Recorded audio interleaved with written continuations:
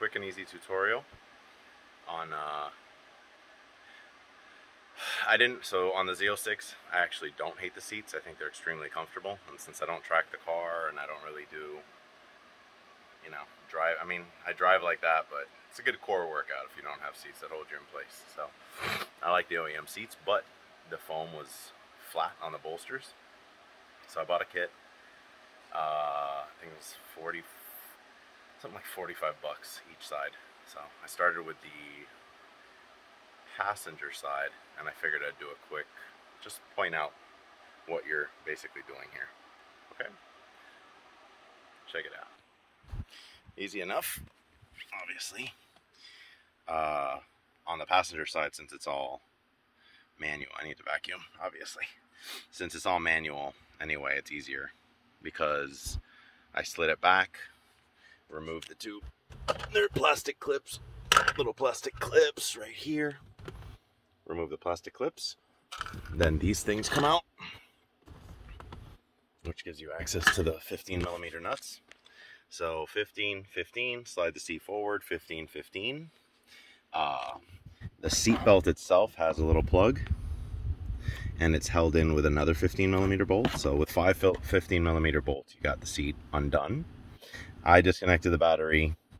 I'm usually kind of hard-headed about that, but I don't want the damn thing exploding on me. So since you're touching yellow airbag stuff, I did that. Pull out the two plastic clips, undo that, undo the main harness from the seat, find a pretty cool pen. I was stuck in the seat track. It's probably a nice one too. Anyway, seat out. So this is the part I was a little confused about. On the back end, you will see when you lay it down, put it ass up, and you'll see 3 hog rings on this. So I just cut them. They suggest cutting them. I had bought a hog ring tool, but they say that you're good to go with just cutting them and using zip ties to secure it. I guess I'll just do that. Should be good enough. I mean, so this is the foam taken off. I had to unclip the seat heater plug.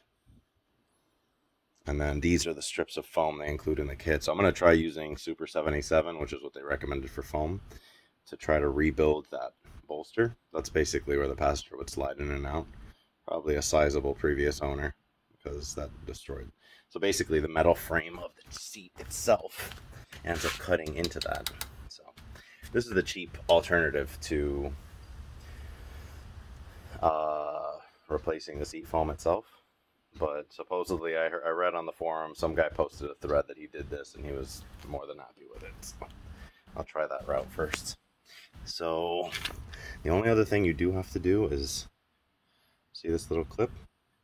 You either push this down or pull it up.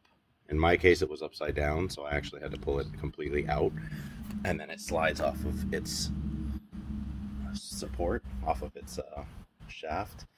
And once you do that, you get the 3 hog rings. Do that, unplug the seat heater, and then there are 2 corner hog rings once you undo the Velcro. You'll see on these little tabs right here, there's 1 other hog ring, so there will be a total of 5. And then here's the string that you'll not cut. You will not cut this. You will untie it, and then you can take the seat bottom off. So wish me luck. I'm going to try to glue the stuff in that they say to glue in. Okay, got the Super 77. I sprayed pretty liberally on both sides. Let it get a little tacky, and then just stuck it into place. I'm assuming this will provide, the metal frame will need to still slide between this, right? So I'm assuming that allows it to kind of sit a little higher up on it so that you don't cut into it as much. Now I need to figure out where that jute pad and the ballistic nylon. The instructions are good, but it seems like it goes for every model, and I don't think every model has the exact same setup. So I need to figure out where the jute pad goes in relation to, you know, like, maybe because there is a seat heater in mine, it already includes the jute pad, because I feel like the stuff that I saw that people were repairing was the foam directly on these, right? So I wonder if that's how it goes, or if you're supposed to add the jute pad underneath. I know that the ballistic nylon is supposed to go on top, I believe. It's probably supposed to get glued to that to make sure that that foam never sinks onto anything. But with the seat heater, I would be surprised if that can happen. The other thing is I need to figure out where these two little ones go. From what I gather, looks like they probably sit right in this flat section here. So I'll probably do that next. Yeah, see? Okay, so I did the ballistic nylon underneath. So this prevents from the wires from ever cutting into your foam. But realistically, if you have seat heaters, that won't be the case anyway. See? And the seat heater comes with a jute pad already underneath it. So they had said that some people don't like the feel of the jute pad because it kind of stiffens things. And to be honest with you, the center cushion part felt good. So I think I'm going to leave well enough alone when it comes to that. So if you have a seat heater, you actually would not use the jute pad, I believe. I'm going to leave it at that. And that's that. I guess you could see here how it adds the bit of support when you sit on it. The OEM jute pad with the heat, along with the ballistic nylon to make sure that it always sits on top of it. The only thing I don't know about that nylon against the, but I mean, it's got to be fine. It's not like it's getting to 200 degrees, and I'm sure the heat passes through that, no problem.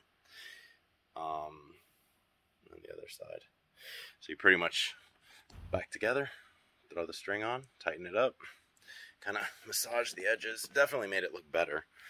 And then massage the edges, do the string, and pull this taut, the thing, and then instead of hog rings, you just a couple of zip ties from here to this just to keep it down. And that's pretty much.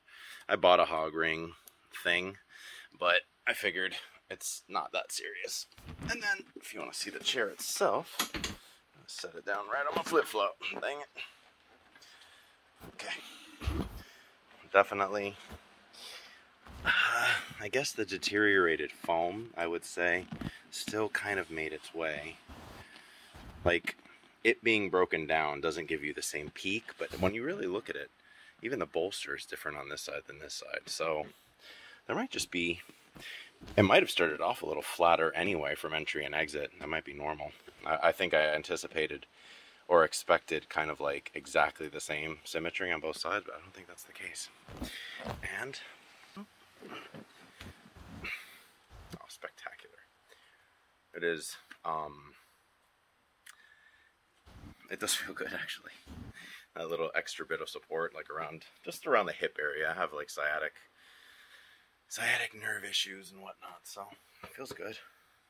Definitely for 90 bucks to just buy yourself some time with the OEM ones. Now everybody runs out and gets aftermarket seats, but I'm not looking to do that. These are so comfortable. They really are. The headrests, everything. Go on a road trip. Drove it home from Texas. Fiance and I absolutely love the ride, so I ain't changing it yet. That's all. A mighty good time to throw on the old leather conditioner. Applied by hand, of course, so you can massage it in. For the longest time I would do microfibers and stuff, but the microfiber is obviously more absorbent than the leather as far as like how quickly it'll absorb, so you end up wiping it right off. So I'll massage it in there, give it a good old tugging. It's usually ends up looking pretty good. In addition to that, pulled out the big girl shop vac. And nice. If I was really an artist, I would add the stripes, but I'm not. Good enough. Plus, I'm about to put some my WeatherTechs back in. That's all, folks.